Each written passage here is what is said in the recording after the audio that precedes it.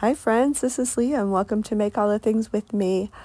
I'm using pine cones again. You know how much I love them, and I figured out a way to use them for Easter. I'm making an Easter bunny. A fun, quick and easy. It didn't take me that long to put together. I watered down some Waverly white chalk paint, and then I added some truffle to it to kind of dirty it down a little bit. Love the result. I cut up some sticks for the little whiskers.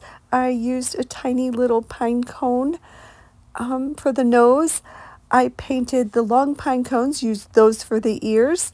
Got to work on a bow, and that's the part that usually takes me the longest.